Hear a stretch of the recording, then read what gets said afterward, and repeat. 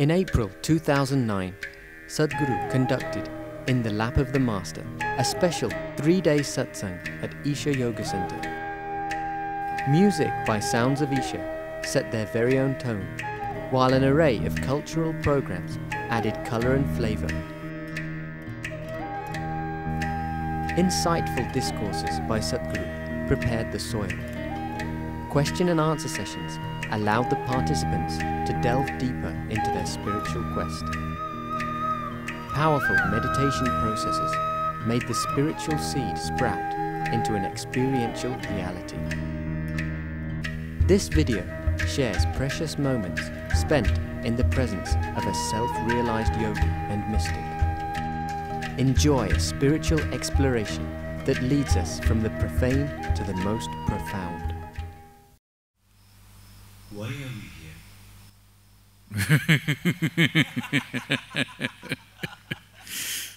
Oh. Why are you here?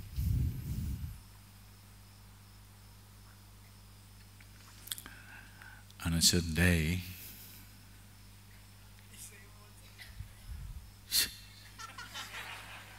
what's the same old thing?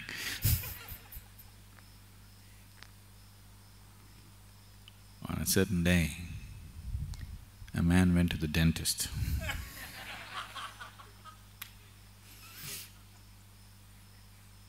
He walked in and went to the doctor and he said, "I am a moth." So the dentist looked at him and said, "See, what you need is a psychiatrist, not a dentist. Moth has never any dental problems. You need a psychiatrist." The man said, "I know it." Then he said, "Why are you here?" He said, "Because the lights are wrong."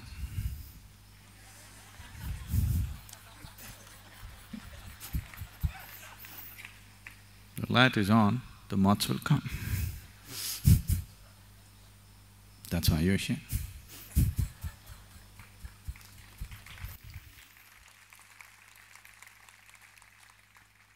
So, next thing is, what am I supposed to do? Nothing. What does a moth do? Just drawn by the light, rushes into it and kills itself. That's what you're supposed to do. If you're drawn to this, and if you're thinking from the satsang, what is the takeaway? No, this is not a fast food restaurant. There is no takeaway. So I have to do the takeaway, not you. I take away, you don't take away anything. Nothing to take away. This is giveaway. If you give away yourself, then there is something… See, this take away, give away, everything makes sense only when you're dealing with limited quantities of things. If you're handling only objects in your life, if your life is an objective process,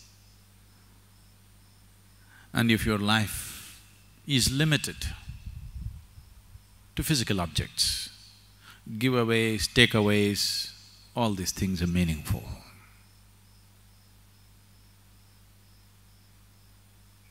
If your life has been touched by something that is not of the physical nature, then there is no giveaway, takeaway. If you give away everything that is physicality, then there is something that you can't take away, it takes you away. Oh, is this self-destruction? Is this some kind of a negative process.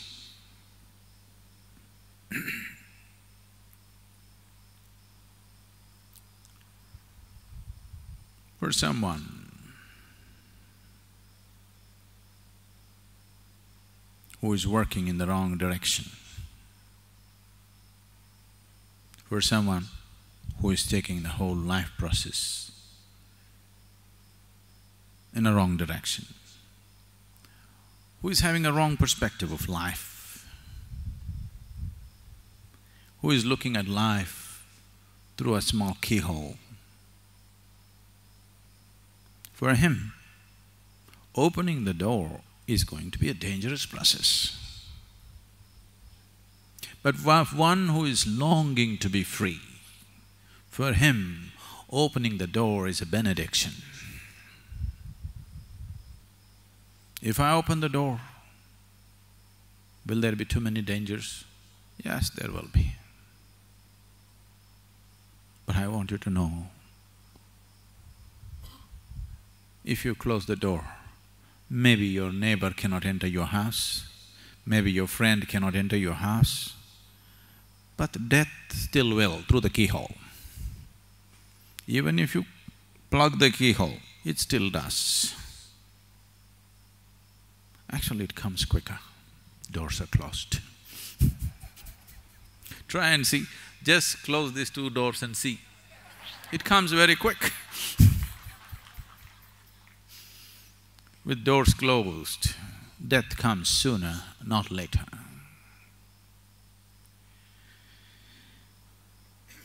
If one does not know, if one has not known even a moment of abandon in his life, that all your life you have been your own security guard. If you are the watchman of the house, not the lord of the house,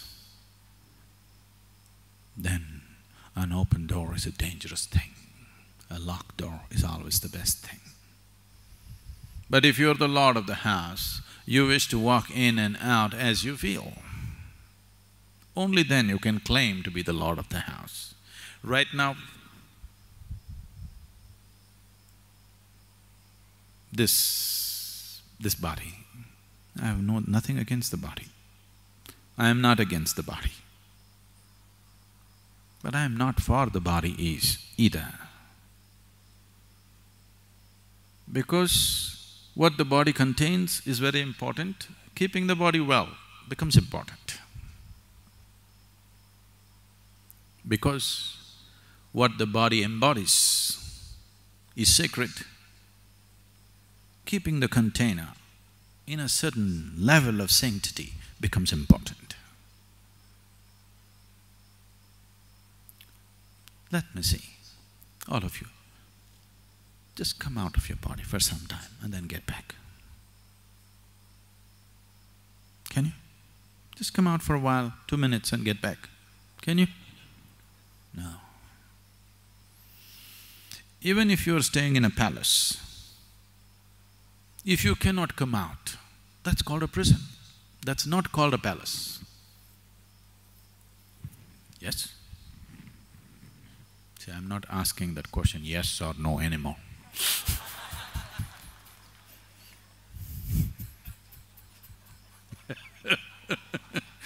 Things have changed.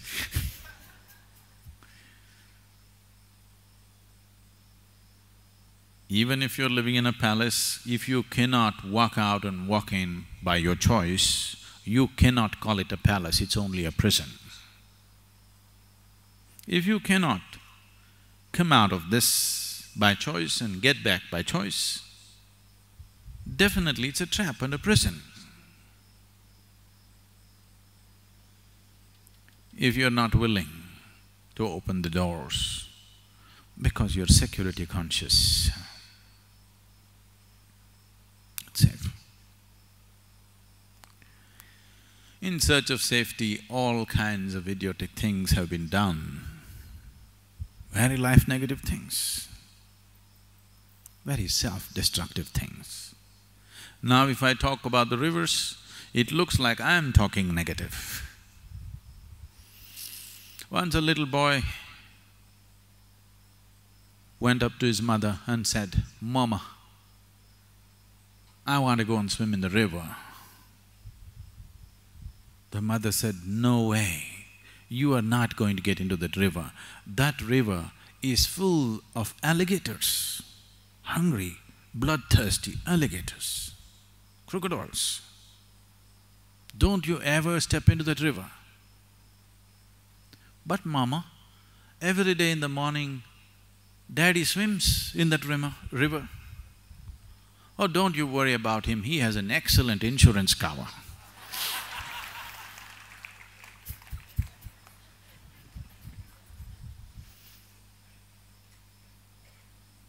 And insurance is not a safety for your life, it's good for somebody.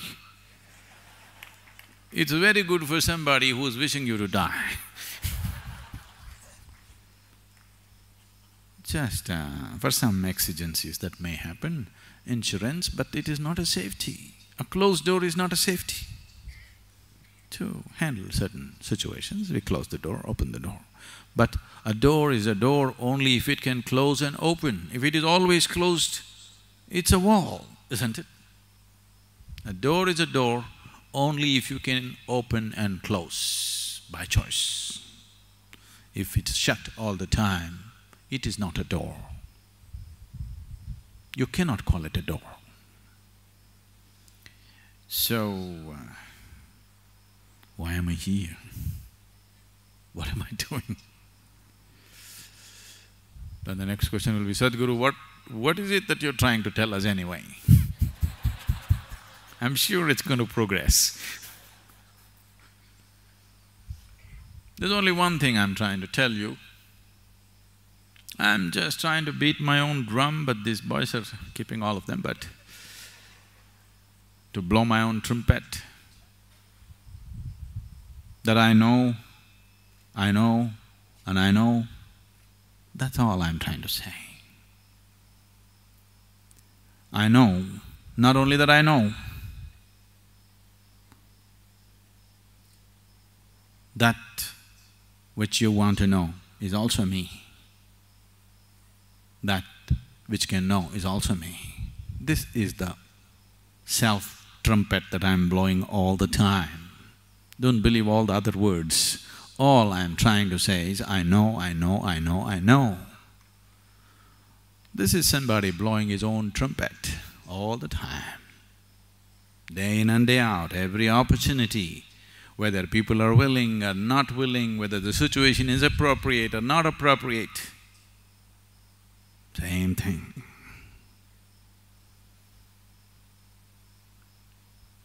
That sounds hedonistic. It is. If there is no thirst in your heart, it is a horrible thing, somebody going on saying he knows. If there is a thirst in your heart to hear this, that somebody can clearly say that he knows, is the greatest benediction, if there is thirst in your heart. Water is valuable only when you're thirsty, isn't it? If you're thirsty, a glass of water is divine. Otherwise, what is it? Doesn't mean anything. Only when you're thirsty.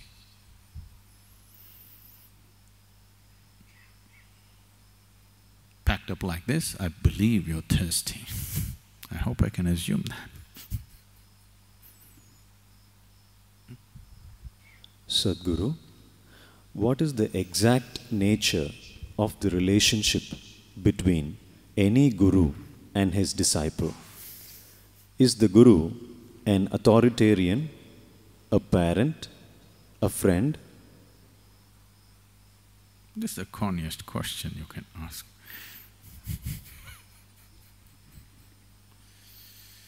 Friend, I'm willing to be, but I'm not actually.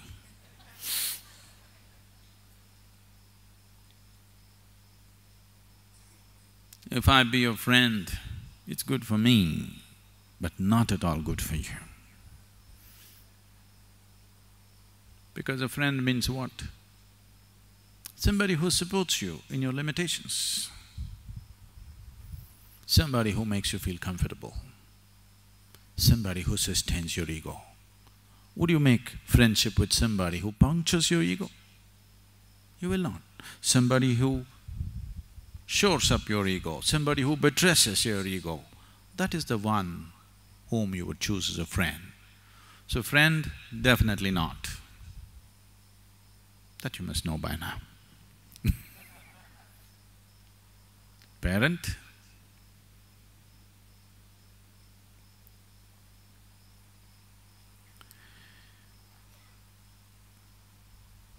I have great regard and reverence for mine and yours, but parenthood happened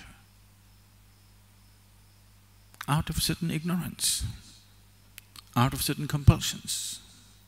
Most people didn't know what they were doing. You were 10, 12 years of age, you were just fine. You became 14, 15, 16.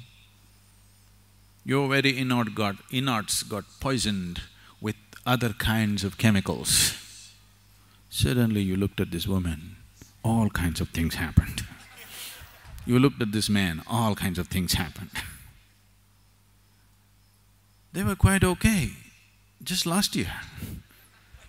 But now suddenly you look, suddenly everything looks somehow.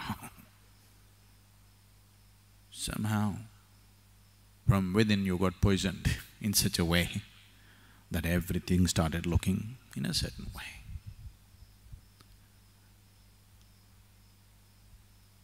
You will see, once this hormonal hijack is over, you look at everybody looks normal.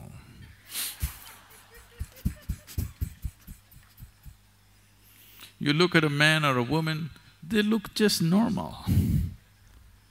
When this was on, you looked at them, they looked like fire. It consumed you, it was not unreal, it was real.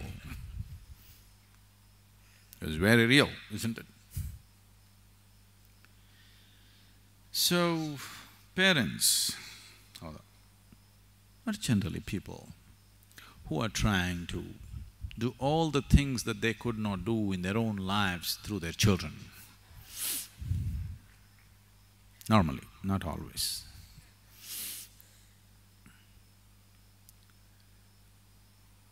Some of them are here, so… we keep seeing this. Our school teachers kept coming to me, people who are running the school come and tell me, we made it very clear to the parents, once you put your child into Isha home school, we are not going to give you a marks card. We are not going to put up a marks card and say your child is better than somebody else's child. Everything is being done, a great amount of striving to see that the child flowers. Many things, very elaborate things are being done, which very few schools in the world can ever do. But slowly, they're okay, they know it's nice, children are developing well, they're physically, mentally, they seem to be much more mature than themselves, which is very threatening. But all that is fine. But when they go back for the vacation, the neighbor's children, they say, we got 92. What is your number? Our kids don't know what number they belong to, what number? We don't have numbers. So parents feel very diffident, my child doesn't have a better number. So they come back and they get worked up. And they come and say, no, this should happen, my child is not doing as well as he could. If my child goes to some other school, he would get 100 out of 100. Then I told them, next time somebody raises this, just tell the parents, first bring their marks cards. All the parents should bring their mark sheets. Let's see how much they got. We'll say it's just genetic.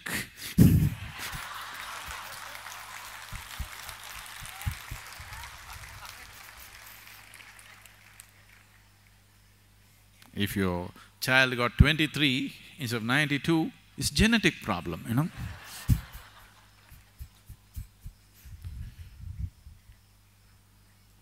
So, one or two parents, once you ask this question, the rumor spreads on, they're going to ask for your marks card, don't ever ask about your children. So parent, definitely not. Authoritarian? I think I fit into that.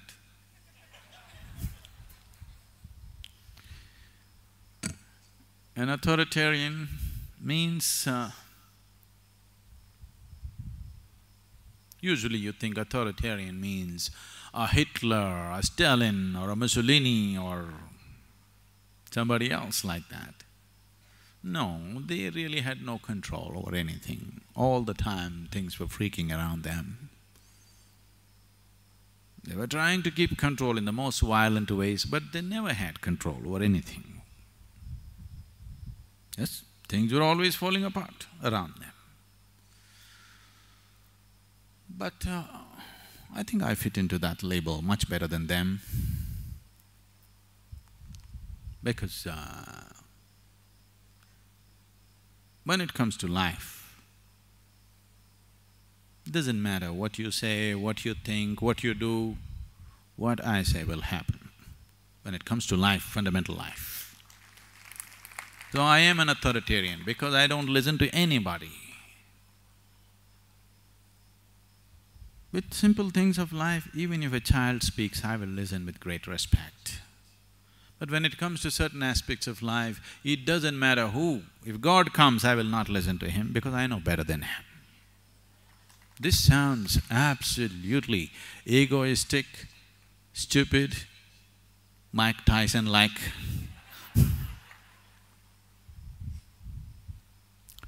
But what can I do? It's true. So when it comes to life, fundamental life, I am an absolute authoritarian. There's no question, there are no two ways about it. You quote the scripture to me, I will dismiss it. You bring your Pandit to me, I will dismiss him. You bring anybody to me, you wake Buddha up from his grave and bring him, I'll still dismiss him unless he agrees with me. So I am a total authoritarian when it comes to life. I think I fit into that label better than anything else. Is that okay with you? Please, anybody wants to ask questions here? Do pyramids have any spiritual significance? Pyramids. You are neither a pharaoh, nor are you dead.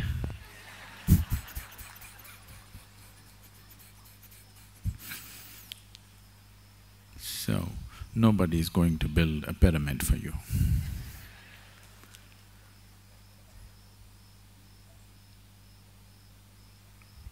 Do pyramids have any significance?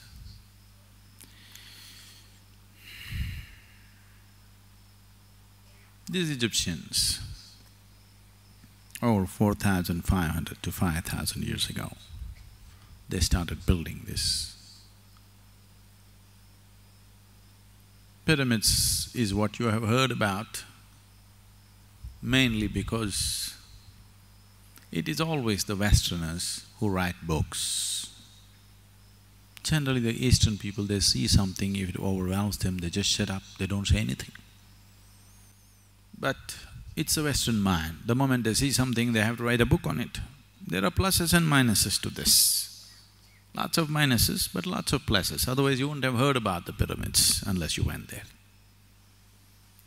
Because it's the Western minds which generally talked about it, they only talked about the pyramids of Egypt because they're very death-oriented. It is because of this, the obsession with pleasure. Death and pleasure are very directly connected. People always think life and pleasure are connected. No, death and pleasure are very directly connected. if you are very alive, if you become alive fully. I know the Eastern minds have also absorbed this in a horribly distorted way, but right now if you told your friend or your relative, "I'm going to the ashram for 3 days," they would become very kind towards you and ask, "Why? What went wrong?" Something must be wrong with your life. You're going to the ashram to heal a wound, to solace yourself. Something must be really wrong with your life, or you must be too old for life. Otherwise, why would you go to an ashram? So this has crept into this culture also. Essentially, if you are alive only in parts, or if you're partially alive, to be partially alive is a terrible torture. Many of you have been through these science classes. I'm sure you opened up frogs and cockroaches, did you? They were nice, lively beings, but you opened them up because you wanted to find their heart and liver and kidney. Half alive, being half alive is torture. Have you seen this? Always being half alive is torture. This is the torture that a large segment of humanity is going through right now because they're half alive. Only one part of them has become alive. Only their physicality and mentality has become alive. The rest of it is yet to become alive. Half-alive people will suffer everything. They will suffer ignorance, they will suffer education, they will suffer poverty, they will suffer affluence, they will suffer being alone, they will suffer being in a relationship. If they are not married, they suffer. If they're married,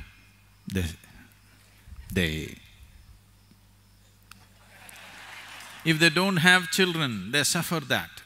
As if children, if they are there, they can come and bite you. They do. No children, what are you suffering?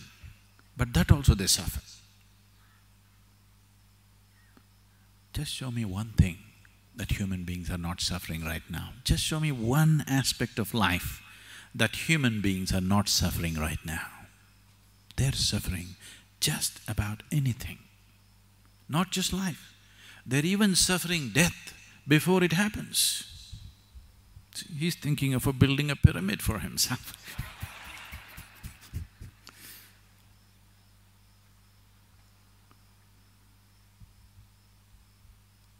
That which is and that which is not, everything they suffer. This is not. You are not suffering loneliness, you are not suffering company, you are not suffering money, you are not suffering poverty. What you're suffering is, you're half alive. You're desperately trying to make yourself fully alive through money, through drink, through sex, through going on a trek, coming to the ashram. In so many ways, you're somehow trying to make yourself fully alive, which is yet to happen fully. Here and there you feel a burst of aliveness, but again it ebbs down. So, when people are constantly half alive, pleasure becomes an important part of your life, very important part of your life. Without it, you cannot exist. Pleasure becomes paramount in your life when you're only half alive, when physicality is all that you know. Pleasure becomes of immense importance in your life. If you become fully alive, you will become so blissful, joyful. ecstatic without reason, bursts of ecstasy within you without any reason. It's almost embarrassing. Now, the thought of pleasure just evaporates. Looking for a drink, looking for some kind of pleasurable thing just evaporates out of your mind because you're fully alive. When you're fully alive, pleasure disappears. When you're half dead, pleasure is an important thing. When half of you is buried in the grave, to have pleasure becomes extremely important. Graves have their own problems, you know. Some time ago I told you, there is no problem in the grave. But graves have their own problems because after I went into these pyramids and saw, just recently, you know, I went into these Egyptian pyramids and saw graves have their own heavy problems. Mrs. Peabody, okay with the name? Mrs. Peabody was a hypochondriac, all the time worried about that something, some ailment is catching up with her. So she bothered her physician so badly, all the time, every day she comes up with a new complaint. And the doctor knew she's making it up all the time because there is no other way. If nobody pays attention, if nobody touches you and sees every day, you think you're going to die. So the doctor just started giving her aspirin under different names. You know, there are many companies. Every day a new prescription, same aspirin, new prescription. And she would feel better, tomorrow she comes up with a new problem. One day she came and said, I have chest pain. Doctor gave her aspirin. That evening she died. This was real. The doctor felt very bad. He just assumed that she is still making it up. 3 days later, the doctor died. Not because of this, he just died. Everybody dies, you know. A day this way or that way. And it so happened, they found him a plot, a grave plot, right next to Mrs. Peabody's. And he was buried. And there he heard a knock on his coffin. He said, who's that? I said, why, doctor? It is me, Mrs. Peabody. Do you have something for worms?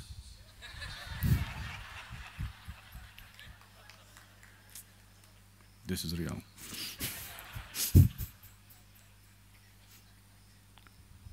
So, just to dodge the worms, the trouble that the Egyptians took is unbelievable. You know, you heard of the mummies? They took the liver out and put it in a can of something, they took the heart out and put it in another pot, they put different parts of the body, and then they wrapped this up and wrapped this up in so many different ways, an elaborate process. And then this building, there are over 3 million stones, each one of them weighing over 20 to 25 tons in one of the largest pyramids that are there.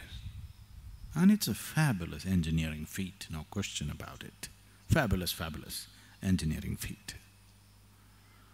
We have to marvel at their engineering skills. But about their knowledge about afterlife,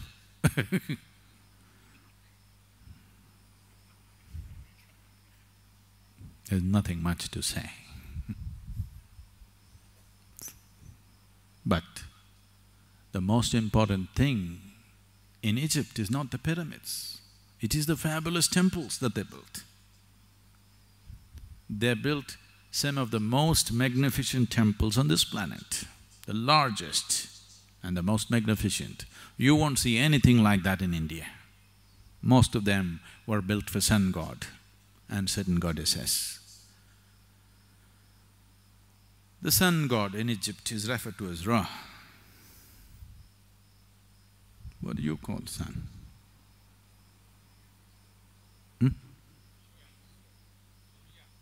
There are many names, you know. Ravi.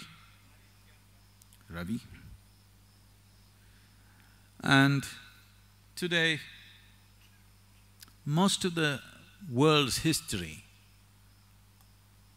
was written by the English, the British. Generally, either history was written by the conquering generals or by the conquering priests. Both of them are vested interests. There's a whole parallel line of history written by the French. French historians wrote history, which is barely read in the world.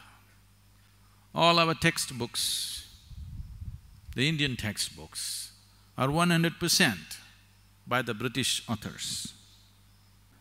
So these people write a certain kind of history, which is the history of the generals and the priests. But the Egyptian culture is all about temples, huge. Somebody worships a pyramid, which is a place of death. So they are very death-oriented. So when they saw the temples full of life, music, dance, revelry, life, they didn't like it.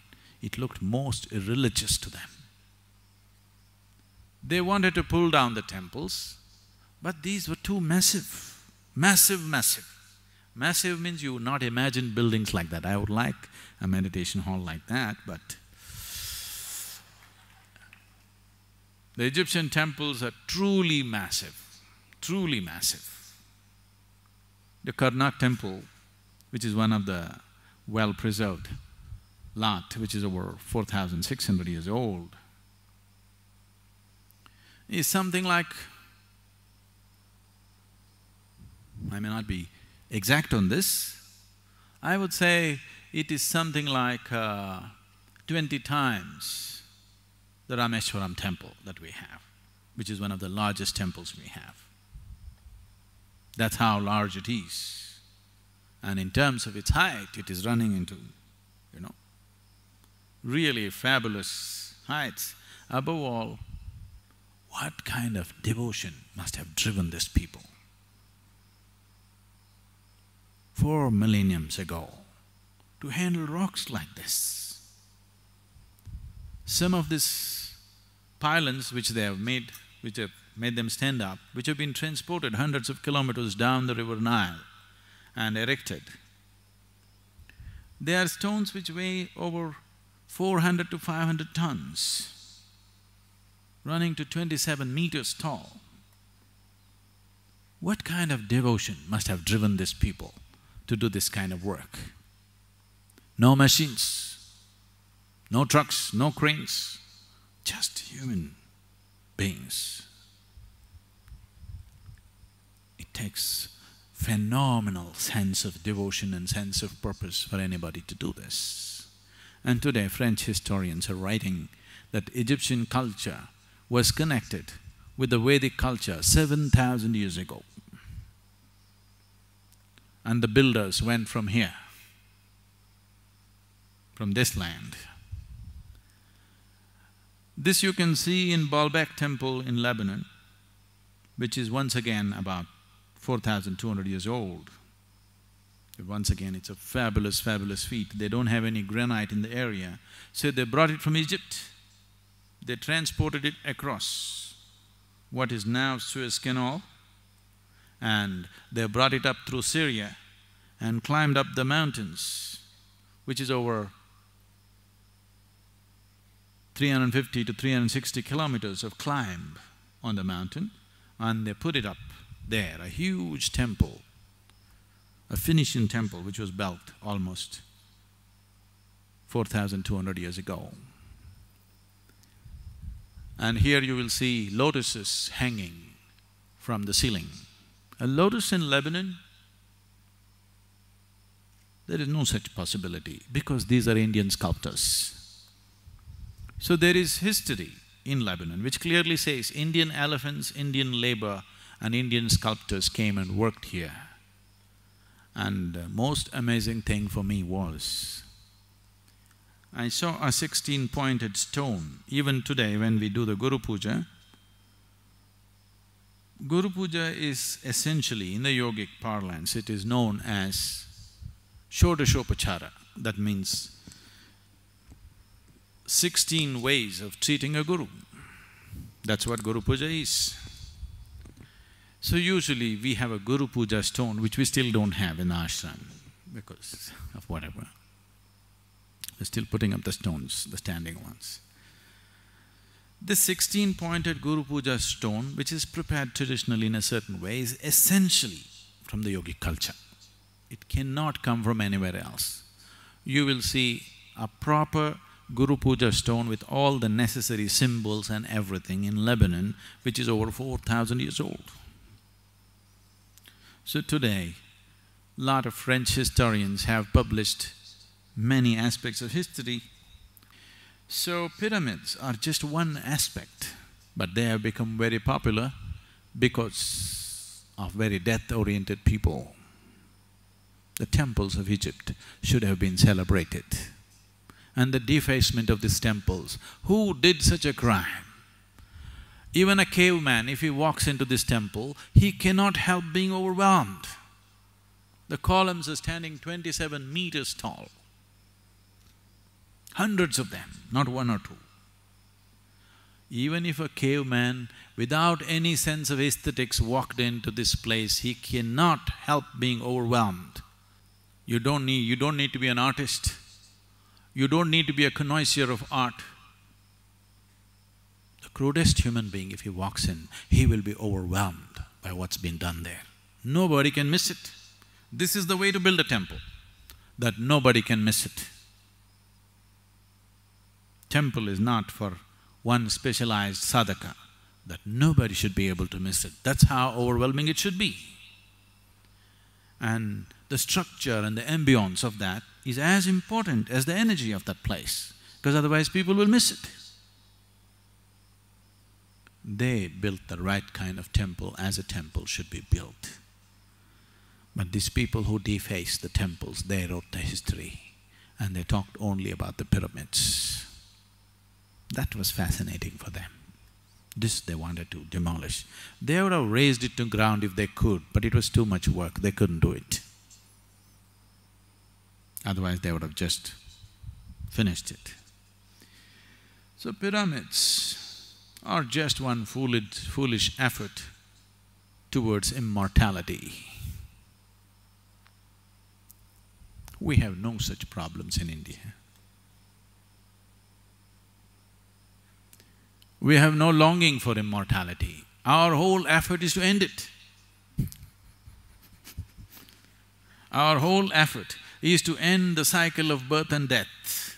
Mukti is the attitude, nirvana is the attitude, moksha is the attitude. That's the goal. Immortality is not the goal. So, I have fabulous things to say about Egyptian engineering, but nothing to say about Egyptian knowledge of the beyond. There is nothing much. There is some occult. They created certain things which are beautiful, no question. Not that they were totally ignorant, but the kings are always the most ignorant of the whole population. Always. They are the most egoistic, the crudest, most ruthless. They will become the kings. The gentle, beautiful ones never become kings. Rare is such a human being. Rare is such a culture that once in a way they saw a gentle, beautiful, enlightened king. Otherwise, they were always the crudest, grossest, cruelest and the most ruthless who became the kings. So, the pyramids were not built for every Egyptian. It was built only for the pharaohs, who were the kings, who had a stupid belief that they will come back again and occupy the same old broken body. I don't know why such a wish. There are enough women in the world, you can get into their wombs and come back with a brand new body. I don't see. What is the point preserving the body, keeping your liver in a pot, keeping your heart in a pot? And now tourists are gazing at your heart and liver. People are dying to take a picture with a pharaoh's heart. Pyramid is a powerful form because it's preservative in nature. How to overcome possessiveness? Oh, okay.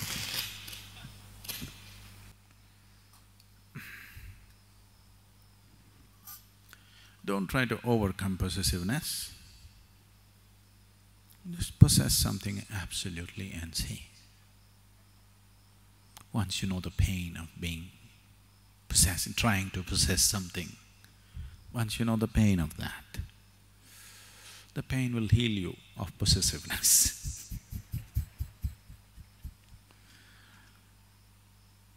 You trying to overcome possessiveness is not going to work because you already tried, isn't it? Obviously you've tried, you failed, and that's why you're asking me. Possess, absolutely. Whether it's your husband or your child or even your home or even your dog, try hard to possess it totally. You will see it'll bring unbearable pain to you. When it brings that kind of pain, it'll cure you. So, why is it that you want to possess? You know, in India or anywhere in the world, if you say somebody is possessed, what it means? The one who is possessed is a victim, but one who possesses, you know who he is? You are just that. When you try to possess, you'll become a devil.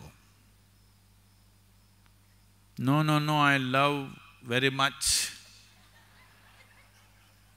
But yes, with good intentions, you will become a devil. That is the problem about possessiveness. Very good intentions. And how do you know devil has no good intentions for you? Who knows? How do you know God has good intentions for you? Only the propaganda says so, but you don't know for sure, isn't it? Yes. If all this is God's making, all that's happening in your life, you don't really know whether He has good intentions for you or not anymore, isn't it? No? You know for sure? You know for sure? You don't know. And you don't know whether devil has bad intentions for you, you don't know. But one who possesses is usually a devil. So with good intentions, when we said somebody is a devil, we did not question his intention. We only are talking about the result of his action, isn't it? Yes? We are not questioning his intention. A devil of a wind.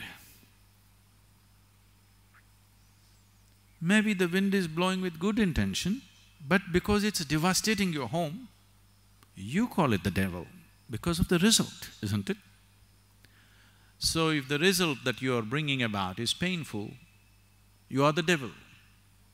Your intentions may be good, but the result is painful for somebody around you, then you're a devil. So if you manage to possess, you must be a devil.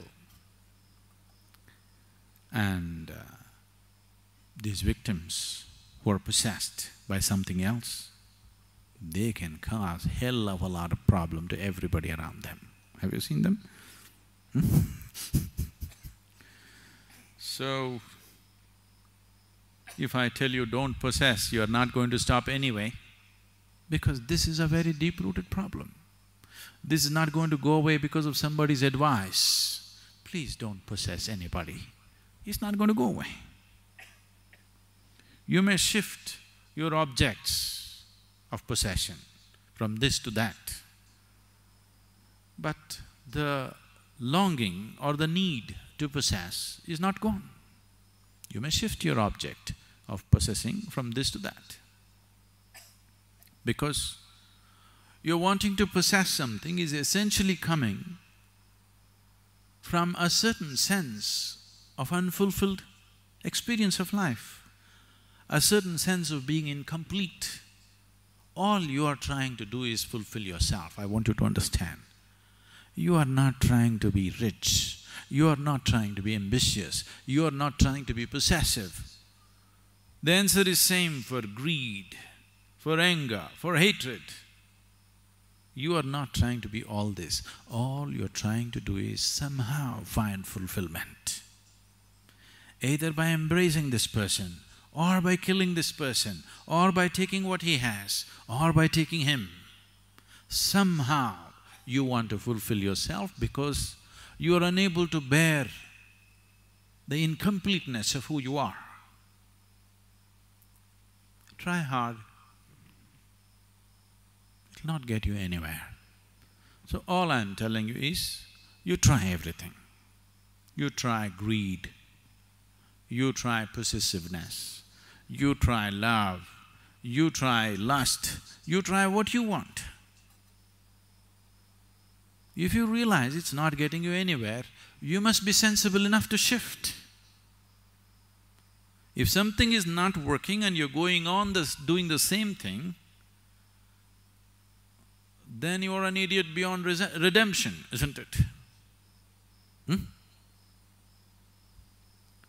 Don't listen to my advice. Try something. If it works, go on that path. If it doesn't work, leave the nonsense and try something else, isn't it?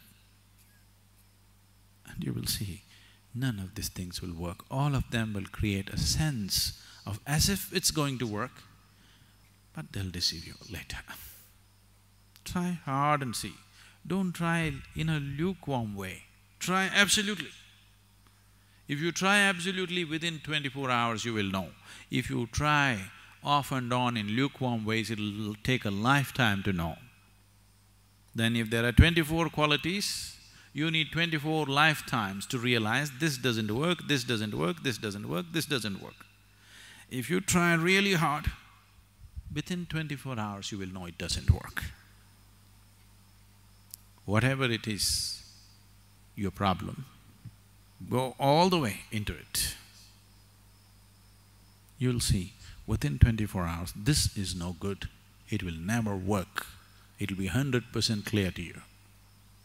Once it's clear to you, I trust your intelligence. The only thing that I trust is intelligence, because life is intelligence. The tree is blossoming, it is a certain intelligence. The very earth that you walk upon is intelligent, the air that you breathe is intelligent. One way of looking at life is just an explosion of intelligence. What you call as creation and what you refer to as the creator is the ultimate intelligence, isn't it? That's the only thing you can trust right now. And that'll function only if you go all the way. If you go like this, it'll give you a false sense of comfort and solace. You can carry on with these stupid things for a whole lifetime. You know it doesn't work, but it's not intense enough. So give yourself absolutely to whatever nonsense you're doing. Very soon, within a day, you will know it doesn't work. It doesn't work. If you realize it doesn't work, I believe you will shift. Am I wrong? Can I believe that you will shift? Something doesn't work and you're sure it doesn't work, you will shift. Fulfillment, completeness is not going to happen by getting this or getting that. It'll only happen when this piece of life is alive to its core, that the very source of creation in this you have divined. Only when you have touched that, then you find everything is fine. Now you can play life like a football game. You're on when it's on, when you want to switch it off, it's off. Then nothing is a problem.